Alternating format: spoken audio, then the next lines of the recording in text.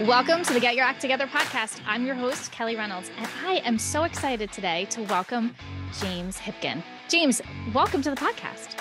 Hey, Kelly, I'm really happy to be here. So can you tell everyone about your business and what you do? Well, these days, the past 10 years, we've been building large corporate websites, use big projects, custom work, lots of sophisticated back-end stuff, often six-figure budgets, that kind of thing, which is kind of a roundabout way of saying we actually know what we're doing. And lately, last 4 or 5 years, I've been focusing on extending our knowledge base into smaller businesses. Most smaller businesses can't afford to work with us, but when I looked at the absolutely god-awful websites they had, they should be working with us. So I created a product called Innately, which is a website subscription product, which allows smaller businesses to take advantage of our knowledge and expertise. That sounds wonderful. So I have taught myself WordPress a bit and I've built my own website. So please be kind as you go through this. That is not where I have invested so far, but it's getting to the point where there is no strategy. And I can understand why you need one. So I'm very excited to talk about that today, the digital marketing strategy behind this and the creating websites. So yay, I'm very excited for you to be here. And you've twigged on the thing that I see most often when I audit websites, and I'll probably audit 3 or 4 websites a week. The most common thing is an absence of strategy. And that's where I think we can really help. My background in marketing and marketing communications and experience with big brands, big agencies, multi-7-figure budgets, that kind of thing has given me a lot of knowledge that I can draw on. And I translate that knowledge into principles. And because principles are universal, doesn't matter what size business you are, the principles apply. And so that's the knowledge that we're bringing to website design and development. I'm not a designer. I am not a developer. I'm a business person with a marketing background. And so our emphasis is on strategy because that's the piece that's most often missing. Yeah. Yes. I hear a lot about design and about having to figure out WordPress or whatever website you're using. But yes, the strategy, I think, is the thing that I hear very little about. Right. And I'm very interested to see this because I think, especially if you kind of scrap together your business and over the years, you put up a web page for the thing you need this week. You're going to sell something, you create a web page, but the overall look or feel is lost. So can you kind of walk us through some of the ideas on strategy? What should be included? What should be not included? Where does the strategy start, I guess? Well, another common way I'll describe this issue is most websites are inside out. They're talking about themselves and shouting out to the audience.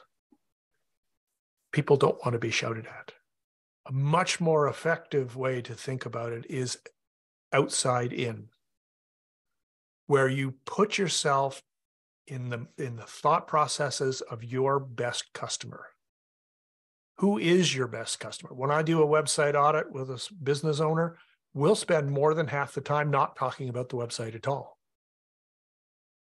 Because until I really understand who their best customer is and what their buying journey is, I have no objective basis to make comments on the website. Right. How can you be building something to talk to these people if you don't know who you're talking to? Exactly. And you don't know what they're looking for. So a really good example of inside out versus outside in is there's an advertising copywriting formula called PASS. It stands for problem, agitate the problem, solve the problem. And the PASS copywriting framework is a very effective way to think about what you should be doing on the homepage of your website. Don't lead with your solution. Engage the audience by leading with the problem that they are trying to solve. So their instantaneous reaction is, yes, that's what I'm looking for. Right? And once you get them engaged, they're much more likely to be receptive to your message about the solution that you have to offer. So you want them to see themselves there. Like, see wait, that's themselves me. there. That's right. Okay. And another common thing that I'll see that, and I'm, Don Quixote's got nothing on me. I'm trying to get people to stop saying call to action. Okay. Right? And people look at me and go, wait, what? What I would rather you say is you need to create a pathway or multiple pathways on your homepage. Effectively, it's the same thing, but the shift in mindset is really important. A call to action is the marketer shouting at the customer and telling them what to do. A pathway is an invitation to continue on your journey, and we're going to customize the content because you're telling us who you are. So it's more of a choose your own adventure instead of yelling. Yes. All because right. most businesses have 2 or 3 subsegments in their target audience that represents the vast majority of their sales. I'll give you an example. I coach a professional public speaker. She's a paid keynote. People pay her $10,000 to come to their event and speak to them, right? When we really dug into her target audience, she had 3 target audiences. There were event managers, who are basically super project managers, very rational, very buttoned down, very clear and specific needs and goals that they're trying to accomplish. She also did a lot of work with corporate HR directors who would bring her into the corporation to teach the executives how to be better communicators. She also did a lot of work with senior executives, mostly female senior executives, who suddenly have found themselves on stages and they didn't know what to do. So she was coaching them. Okay, it's all public speaking, but 3 very distinct audiences, demographically, attitude. What is their pain and what is their gain? Very distinct. I would think you would speak differently to all 3 of those people. Exactly. And if you call them out with pathways on the homepage, when they select that pathway, 2 very important and profound things have happened. They've told you exactly who they are, and they've given you permission to give them more information. So instead of trying to quote unquote sell them, Yes. they've said, this is what I need. And you can say, oh, okay, well then I can help you solve that problem. Yes. And my other adventure, my other Don Quixote venture is I'm trying to get people to stop saying sales call. Okay. All right. So tell me what you would rather call it, because I don't like sales call either. It should be an enrollment conversation. Oh, I like that. That right? Seems not yucky. It's not yucky. And it is taking this, my marketing needs to create value for the customer as well as the business. And if I'm supporting the journey, the buying journey that the customer is on, then the next logical step in that buying journey is an enrollment conversation. You want to get it to the point where it's the most logical thing I could do next would be to sign up for this thing. I love that. I love that. Yeah, because I don't like the sales call thing. It like, especially if you sign up for something and it says, I've signed up for a sales call. Like I'm waiting to be bombarded by pitches. Exactly. And nobody wants to be sold. No. But people want another line that I'll sometimes use is people don't buy what you're selling. People buy a solution to their problem. Okay. Everybody nods their head, which is what you're doing right now. Yeah. When I say that, but they don't do it. Right. So start thinking about your marketing as its purpose is to support the journey that your best prospect is on. And, funny thing happens when when you do that. When you get a customer for the right reasons, they're much more likely to be a loyal customer. Yes, because I feel like anyone that gets sold into something one, there's that buyer's remorse. They are always questioning whether this is the right decision, and they end up not being in alignment. Like it's not a good customer. Like Right. you end up fighting it all the time. It's always a problem. Right. And a lot of these ideas came from experience I had back I was an executive vice president at an agency in Chicago. And one of my main client was a large telecommunications company. And this is pre-cell phone. This was long distance calling. And there was a massive amount of churn going on in the industry. So my client sponsored a research study on loyalty. Why were people not loyal and why were people loyal? And the researcher they hired to do this was an expert in this. This is what his firm did, is they did loyalty research. He said something in the preamble, before he even presented the results of the study. He said something that really stuck to me and really was the germ that started a lot of this thought process. He said 90% of loyalty problems can be traced to a flawed sales process. Well, that makes a lot of sense. It does, doesn't it? Yeah. Yeah. I mean, it's the start of that relationship. And Right. if you're promised something and it doesn't deliver, or you just feel like you're getting, shafted in some way, you're always going to feel on edge. Right. And what creates a relationship? What creates a relationship is the exchange of value. And if you can generate value that goes beyond the functional and transactional benefits of your product or service, then you're creating relationship equity. Right? It's a simple financial idea, but it applies. And that relationship equity is what takes you from being a product with a name and starts to have you become a brand. Yeah. Because brands have relationship equity with their best customers. And we hear that all the time about building brands, even if you're not selling something. Everybody talks about building brands, like everybody talks about you need a call to action, right? Right. Yeah. But nobody thinks about it. Mm-hmm. It's one of those things that we take for granted. Okay, so how do we build a brand? I don't know, James. How do we build a brand?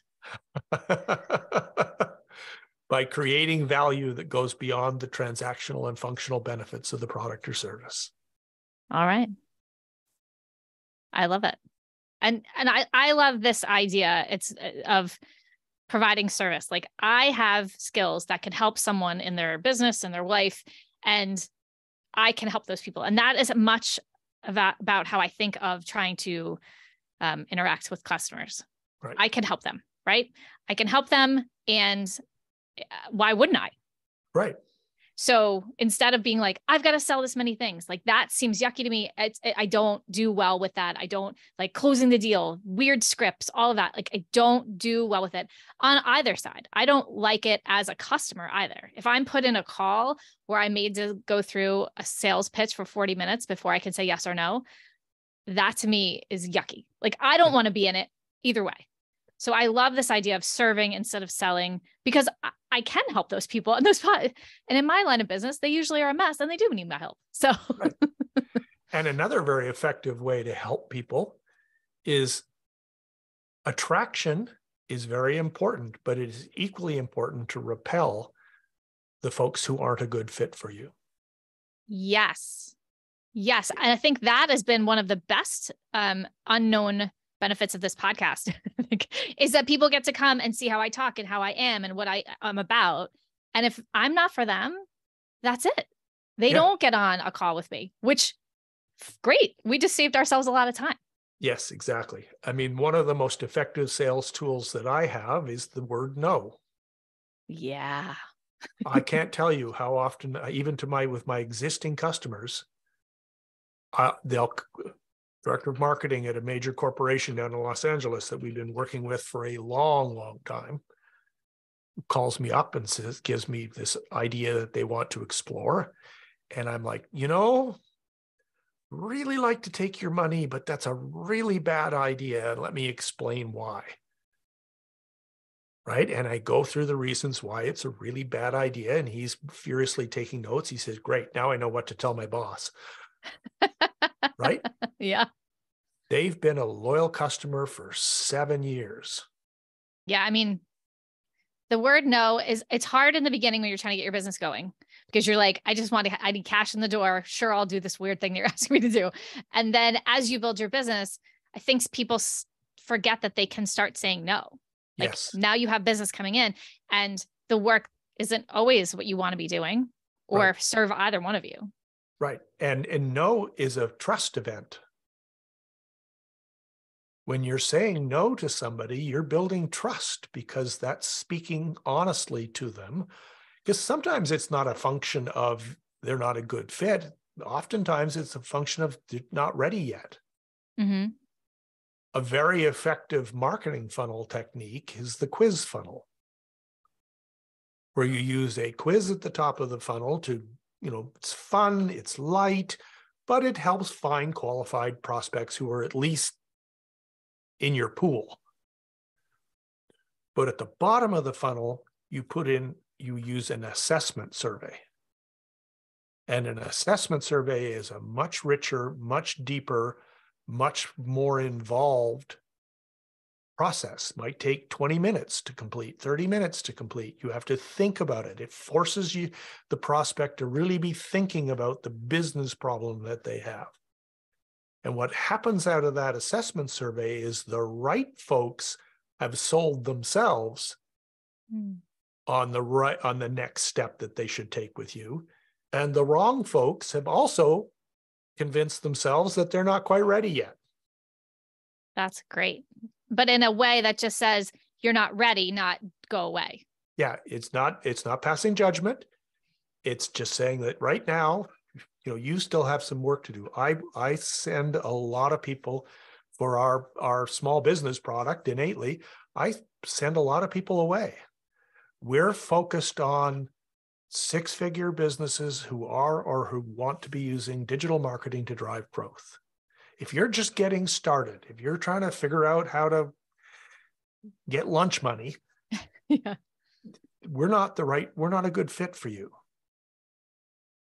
That doesn't mean we won't ever be a good fit for you, but you need to get some traction. The website's not the thing that you should be spending a lot of time and money on right now.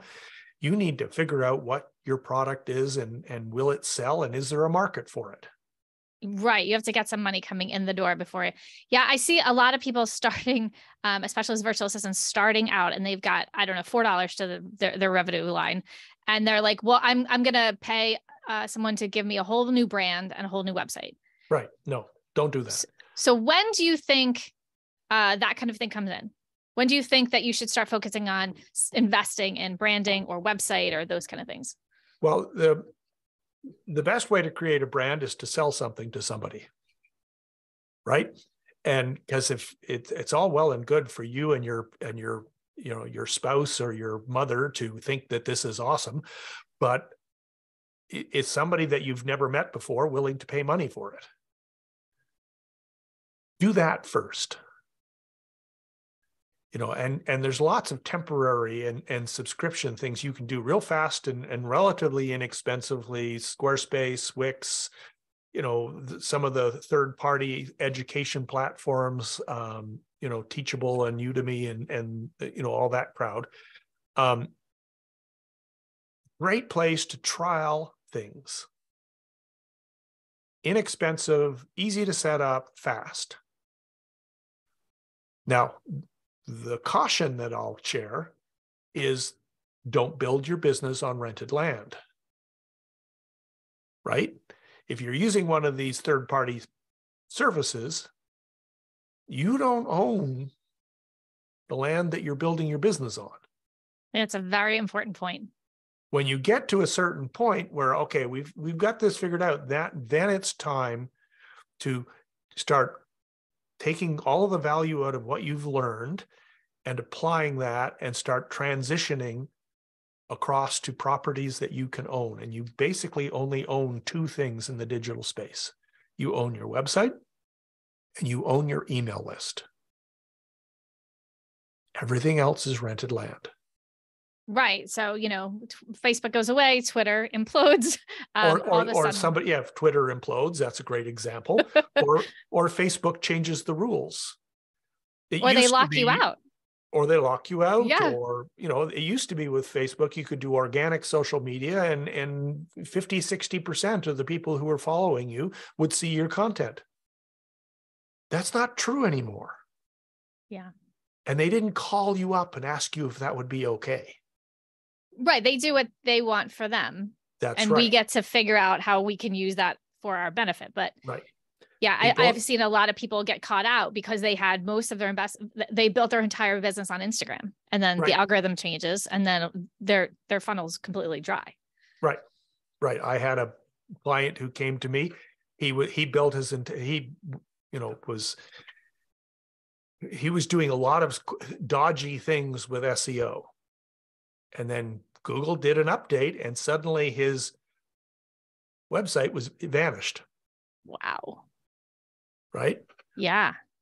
I'm fascinated by all this because I like I said, I've kind of patched this together, and I have a very small list, but I've always I was referral based for a very long time, and we are doing a lot more marketing now and learning so many things as we go.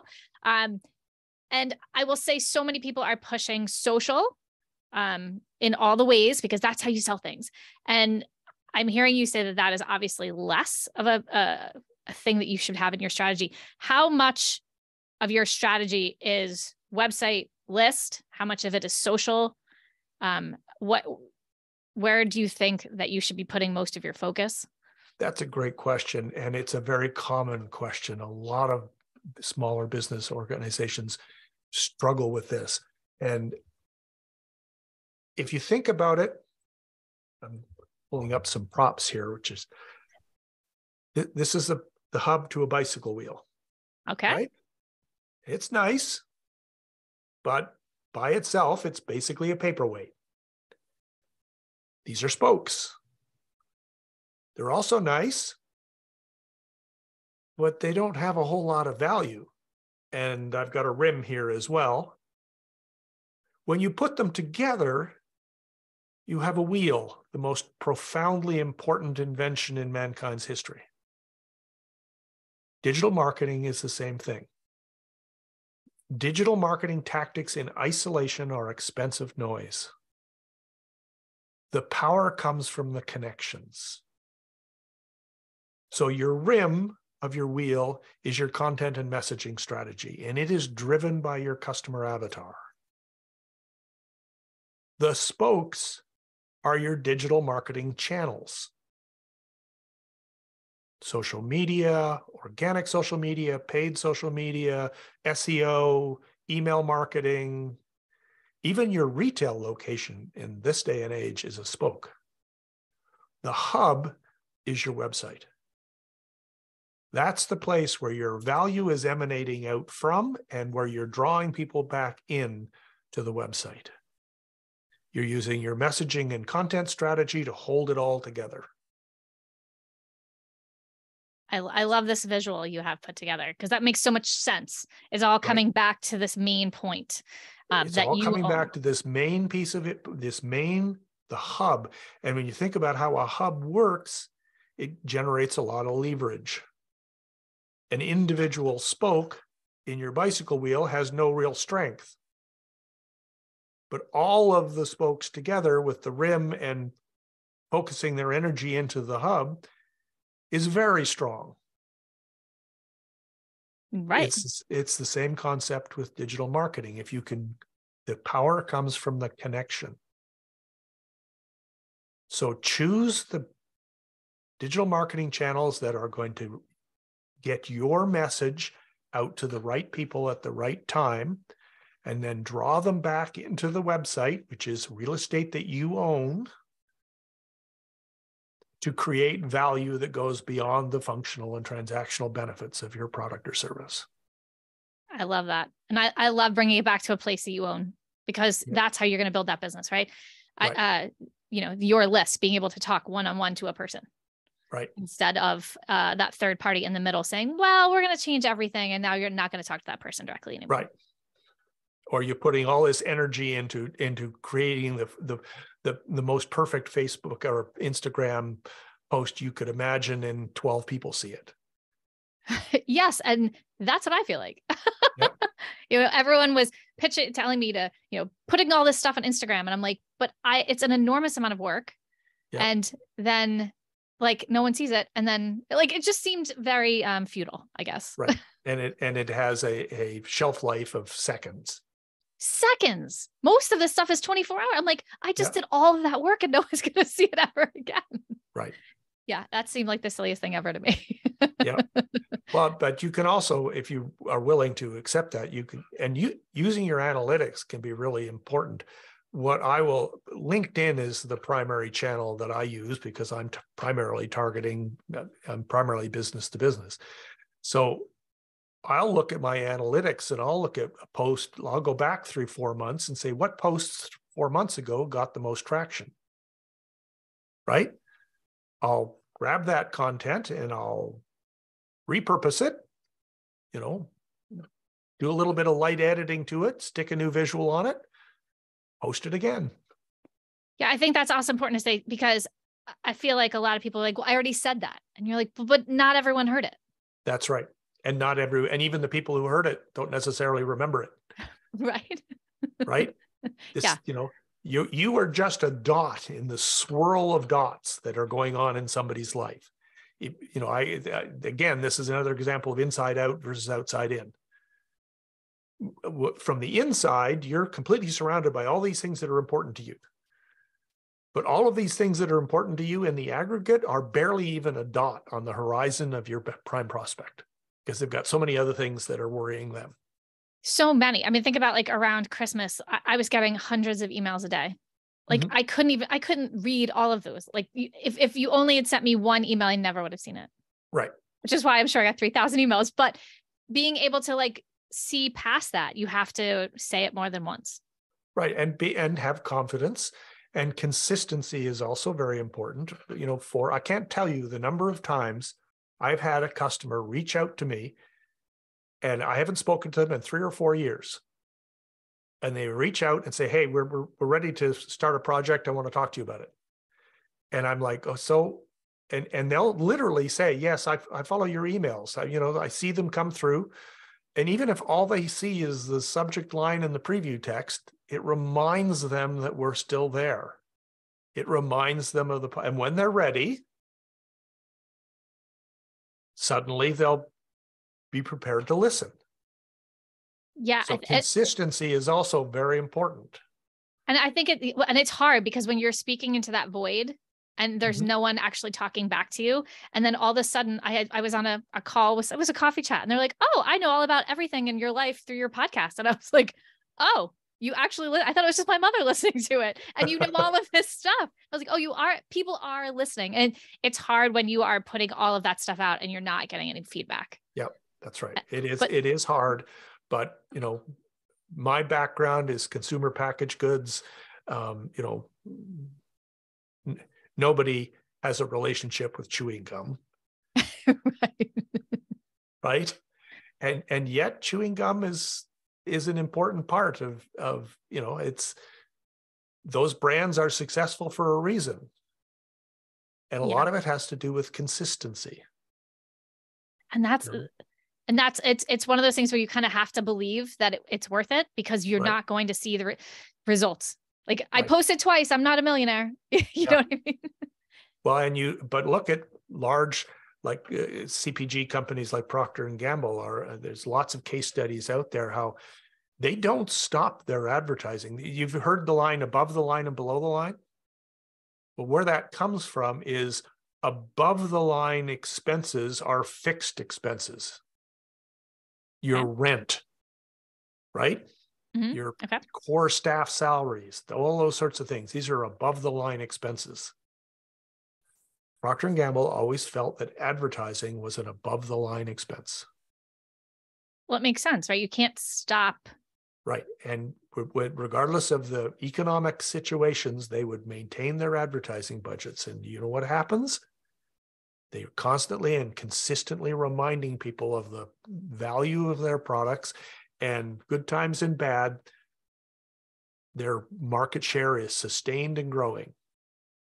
That's a good point. I mean, and I've read that it's often the things that you're doing now that are what works, the payoff, I guess, in the next 3 to 6 months. Right. So you kind of have to have the faith that That's right. It will be down the line that you're going to kind of see this stuff change. Now you also, but you know, the definition of insanity is not a good marketing strategy. Right? Yeah. So equally on the other side of that teeter-totter, everything in life is a teeter-totter. It's got to be balanced.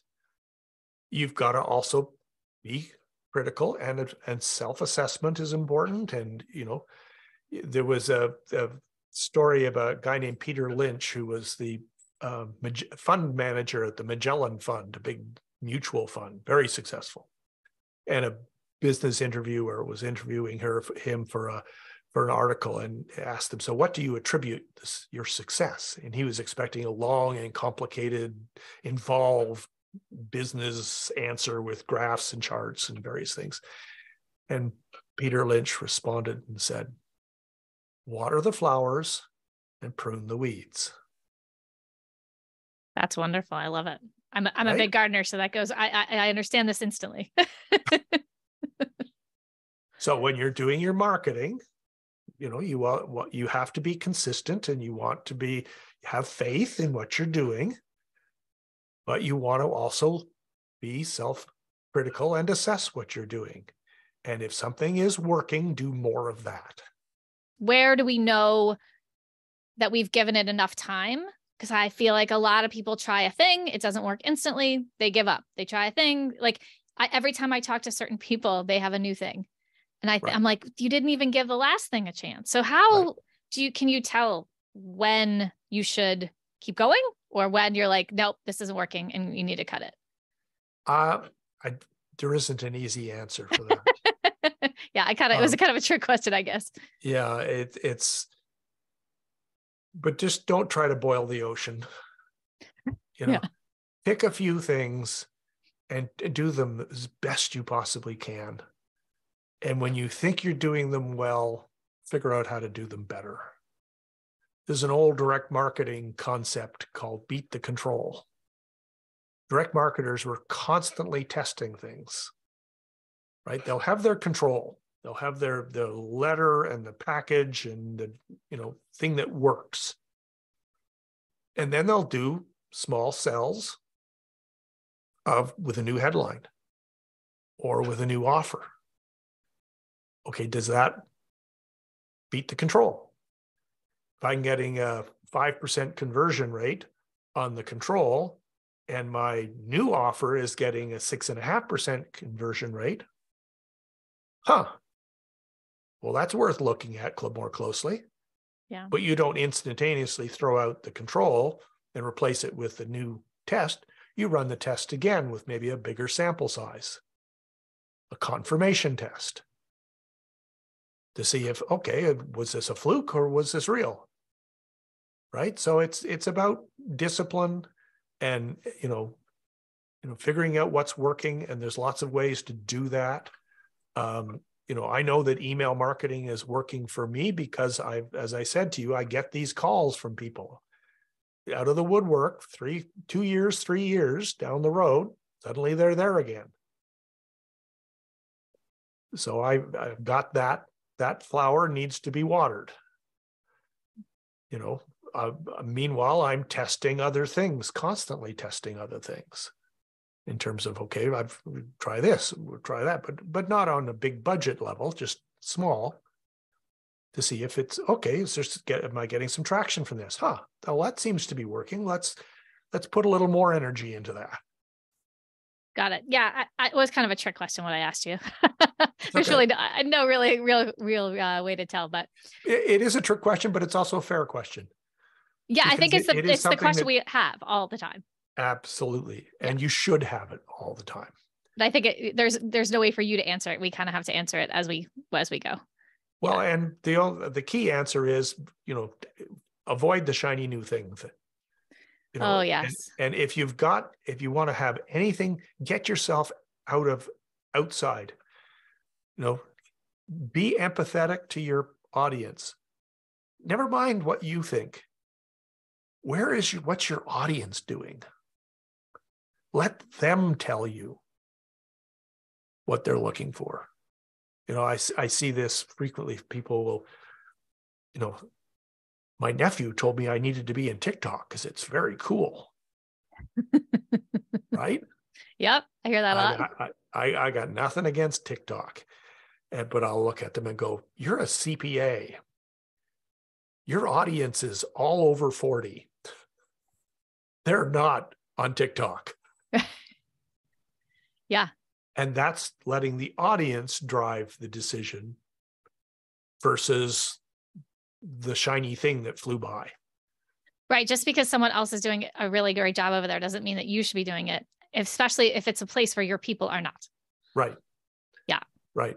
My daughter, who's now a product manager in a marketing technology company in San Francisco, when they were growing up, of course, we made them crazy because they're like, but my friends are doing it. Right? Yep. Every parent in the audience is going, I've heard that. Yep. And our standard response was, we don't do things because other people do them. We do things because they're right for us. Yep. That's great. My mom was like, well, I'm not her mother. that doesn't happen here. Yeah. Yep. Everyone's gotten that. Yep. So tell me about the Oreo cookie strategy. Okay. So the Oreo cookie strategy is a great segue from what we've been talking about, because our main work is custom work that we do usually as a subcontractor for design agencies, right? Presidents and owners of design agencies talk to me all the time. I've been in the agency business for a long ass time, and much to my wife's surprise, people like me. Right? And so they talk to me. And I hear, look, I can't make money on website projects. They become this lost leader for me in a black hole. And it's the same problem. So I came up with the Oreo cookie strategy, and I'll actually, in public speaking situations, I'll talk about the Oreo cookie, and I'll literally put Oreo cookies in everybody's seat in the auditorium. And an Oreo cookie has three parts. It's got two outer crusts and that real tasty center, right? Yeah. The first outer crust is the discovery process. And it's the piece that oftentimes design agencies don't do very well. And that's where it's dull and dry and boring and, not very exciting, but you need to really dig into the functional requirements of the website. All of the stakeholders in the client company, can't tell you the number of times that we've been a week away from launching a website and suddenly somebody in HR says, I need to recruit employees. Right? We don't have any functionality in the website for recruiting employees. I need that. Oh my, at the last minute. Right. At the last minute. So you want to dig into the functional requirements, speak to IT, speak to finance, speak to HR, speak to all the constituents in the organization. What are they looking for from the website? Speak to your audience, speak to your customers. What are they looking for from the website? Really dig into those functional requirements. Functional requirements lead to technical requirements. Right? And I'll give you a really obvious example. We need to sell stuff on the website. Okay, well, that suggests that the technical requirement is a shopping cart. Okay, makes sense. Yeah, makes sense. Logical. So if we're going to be building the website and we're using WordPress as the CMS for what we're doing, then we're likely going to be using WooCommerce. Well, WooCommerce has some very specific outputs that it generates, right? So those functional requirements lead to the technical requirements, and the technical requirements lead to the sitemap. The sitemap, and this is the first crust in the Oreo cookie. The tasty center is where the designers get to take all of this information and actually turn it into something pretty. Yeah. And where the UX is being considered, the user experience is being considered, but they're not doing it in a vacuum. They've got a very clear architectural drawing of what it is that how the website is supposed to function, functionally, technically, and the sitemap. Right? That makes sense. You want to know what you need before you build it. Yeah. Which makes the design process both more effective and more efficient. Right? Now, and the other crust in the Oreo cookie is the development. That's where if the functional requirements and technical requirements and sitemap have been done well, and the design has been developed using that architectural structure, then the developers are not guessing. They're not trying to figure out, well, what do you mean by this? Well, we can't do this because this needs to connect to that. That wasn't considered. That's not in the design.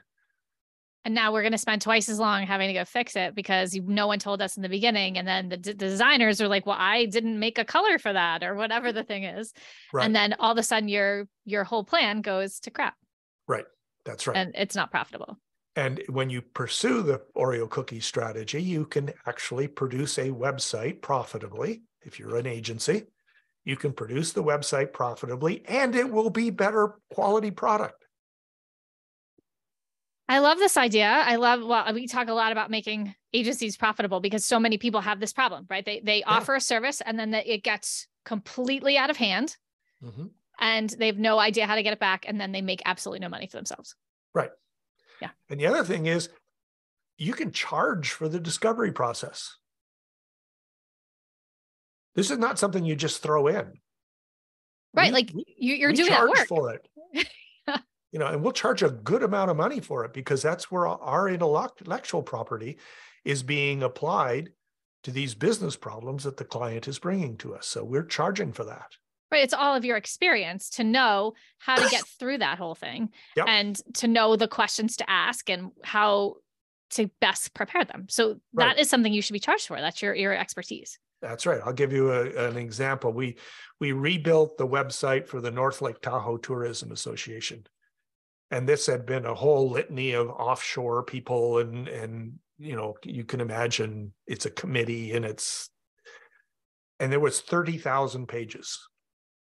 Oh my. And the design agency wanted to bring this down to about 300 pages. I could see why. No one's going to read 30,000. However, we raised our hand and went, yes, but has anyone done an SEO audit? Which of those 30,000 pages are actually contributing to your page rank, to your site rank, to your domain authority? Has anybody done that? Much silence. Because the ones you would cut out are the ones that you needed. Of course. Because it's subjective. There's no objective information. So I pushed them to hire somebody who knew what they were doing, made some recommendations, and they did the SEO audit. And my God, if they had followed through on what they were planning to do, it would have been a disaster. It's amazing. And we ended up cutting it back to about 6,000 pages. Much more manageable amount, I guess. Much more manageable. And, but we also understood another piece of this. I'm going to get a little nerdy on you here for a second. Hit it. Go ahead. 301 redirects. Mm-hmm. If you're transferring from an old site to a new site, you need to put in 301 redirects to move that old page to the new location. Technically, that's not hard to do, but you want to also be very aware of what was that old page ranking for, and does the new page have similar content? Oh, okay. Right? Yep. Because never really thought about that way. Redirecting is not enough as far as the Google bots are concerned. That redirect has got to match. Doesn't have to be exactly the same, but it needs to be more or less the same as the page it was before, just in a different spot. That didn't really ever occur to me. There you go. Yeah. And these are the things that people pay you for, because it didn't occur to me. And I'd be like, oh, well, we'll just redirect it over there. Right. And the other thing about redirects is redirects are not free. Just because they're easy to do does not mean that they're free. When we first did the redirects for that North Lake Tahoe's, the redirect process itself was adding 4 to 5 seconds to page load time. Oh, wow. Really? Every single time the page is asked for, the browser has to go through all of the redirects. Well, I mean, it makes sense, but you don't think about it like it would take that much. And 5 seconds doesn't seem like very much, but anyone who's ever clicked on a website page, it doesn't load instantly. Yeah, it's a lifetime. So what you want to do is you want to figure out, okay, so which of these pages are really important to me? Which of these pages are also the destination for a backlink that's important to us? Those are worth redirecting. The others, probably not so much. So there's, it's a filtering process. So when we went through the filtering process, we knocked it back down to, I think it was 1.5 seconds by the time we were done cleaning things out. Still too much time. The other thing about redirects is redirects are not permanent. They don't need, I know it's called a 301 permanent redirect, but it doesn't have to be permanent. Because once you've submitted your sitemap, and once that sitemap has been crawled a few times, and once Google's figured out where all of the new pages are, you can take down the redirects. The only redirects that you need to maintain are any redirects that are that you've got backlinks coming into, that you don't want to lose that backlink, the domain authority that comes from that backlink. Got it. Okay. Yes, this is all things that I've slowly taught myself little by little, but I don't have that overall strategy like we talked about at the beginning, because I've kind of said, okay, I need to do a thing. I go look up how to do a thing. I build the thing, and it may or may not work with everything else. So like that idea of having someone come and talk to me and look at holistically as a thing, that is a wonderful reason to have someone help you with your website instead of just making it up as you go along. Exactly. And that's why, our audience is folks who are, have gotten some traction, have gotten some success, and now they're ready to up their game. And that's where we can create a lot of value, is for folks that are, now I need to get serious. Now I've really got a handle on this. Now I need to make this thing really sing. So that's when I need to bring in somebody who actually knows what they're doing. I love it. Yeah. I'm now, you have my brain like, okay, all the things on my website that I know are a mess right now. James, thank you so much. This has been enlightening. I loved talking about all of this. And can you tell everyone where they can find you? Well, given how important your website is, a great way to connect with me, and we can have a wonderful conversation about who your best customers are, the journey that they're on, and how they interact with your website. Because the reality is you have 6 seconds or less to engage a website visitor.